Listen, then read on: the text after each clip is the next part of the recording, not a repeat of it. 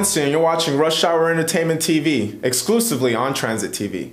Good news for all you gamers out there. On February 1st, the latest installment of the Call of Duty franchise, First Strike, was released for Xbox 360 for 1,200 Microsoft points, featuring 5 all-new maps: Kowloon, Berlin Wall, Stadium, Discovery, and the new zombie map Ascension, plus many more ways to dominate. Check it out. So our first DLC offering is called First Strike. It releases February 1st. It has 5 new levels in it, 4 brand new multiplayer maps, as well as a zombie level called Ascension.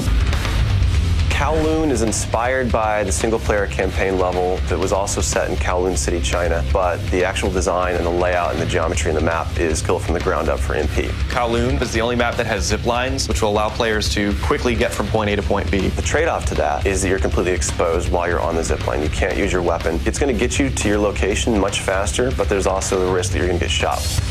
Discovery is an Antarctic research station that was a German outpost left over from World War II. The two sides of the map are divided by a deep chasm. You're always kind of fighting for control over that crossover from one side of the map to the other. My tips for Discovery is really just learning the layout of the map, understanding how that chasm can impact the flow of the gameplay, and always being conscious of the exposure that you have to long-range weapons. You might be on a snow bridge and somebody throws a grenade, which collapses the floor around you.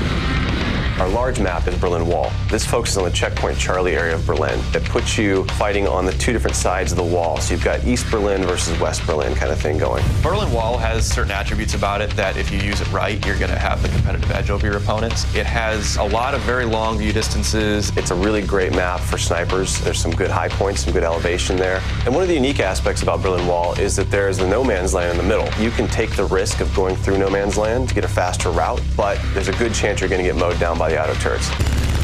The Stadium's one of my favorite maps. I am a run and gunner, so I tend to like that map. It's going to provide those close quarter players tight adrenaline, action-packed experience. So never underestimate the value of tactical insertion, and always be checking your corners and realize that these engagement distances are going to be really small, so use that to your advantage. I think it's going to cater to a lot of the players who just like the frenetic style of gameplay that Call of Duty has to offer.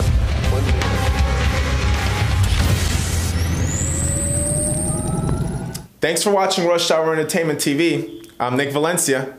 See you next time.